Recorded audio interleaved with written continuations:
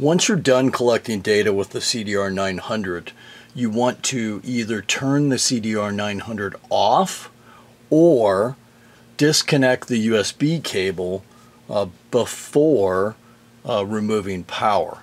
And I'm going to demonstrate why. So right now the USB cable is connected to my computer and I'm getting power to the tool through the DLC. When I remove the DLC cable, you'll notice that I lose the amber light, and while the green check mark stays illuminated and the power light stays on, you'll notice that the vehicle light is flashing red.